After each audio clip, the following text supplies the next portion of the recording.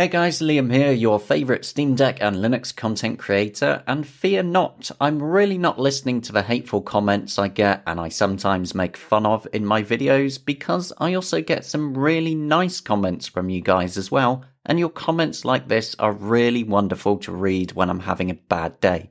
So here we are, a tiny bit late on this because I had a little bit of a break, but Ubisoft released Trackmania on Steam, and thanks to the latest Proton release highlighted in my previous video, the Ubisoft Connect launcher is fixed, and so Trackmania does work completely out of the box, and quite nicely too even. First up, I'll show you my settings, which have given it a basically perfect 40 frames a second when locked to 40Hz in the Steam Deck's performance menu. I choose 40 frames a second and 40Hz because it's just the best way to save a little bit of battery time while having the game look really good too and just remain smooth. Now you do need to make sure that you restart the game after changing your settings to ensure they're properly set. And for numerous settings, the game will actually warn you that you do need to do a restart as well. You get about 2.5 hours with the settings on a battery, so it's pretty good overall. Although that time very much depends on what map you're actually racing on. Some are quite small, whereas some of them are actually quite big.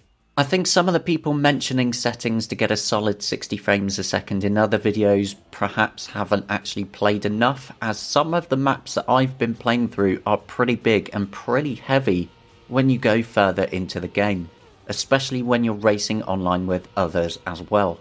My settings here were great across quite a number of hours played over the last few days, just to be sure.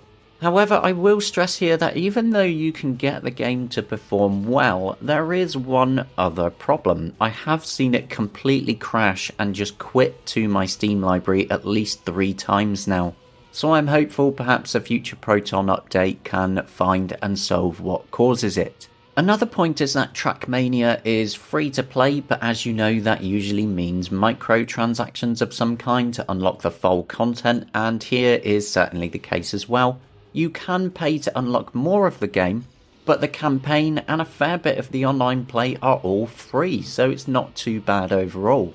And I'll tell you what, it's been a very long time since I actually played any games in the Trackmania universe, and I forgot just how much fun it actually is.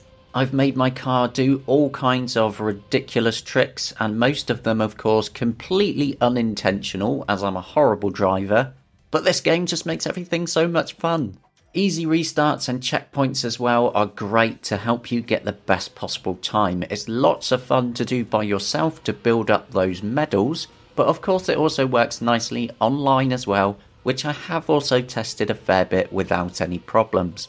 Overall, apart from a few hiccups where it did crash, this is a pretty good release to play on Steam Deck overall, and you can have many hours of fun without even paying a penny.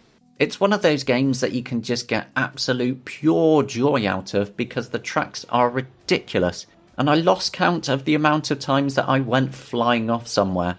If you are also playing Trackmania on Steam Deck, do let me know what you think about it in the comments, and I'll have another Steam Deck news roundup video out later this week. Thanks for watching, and I'll see you later.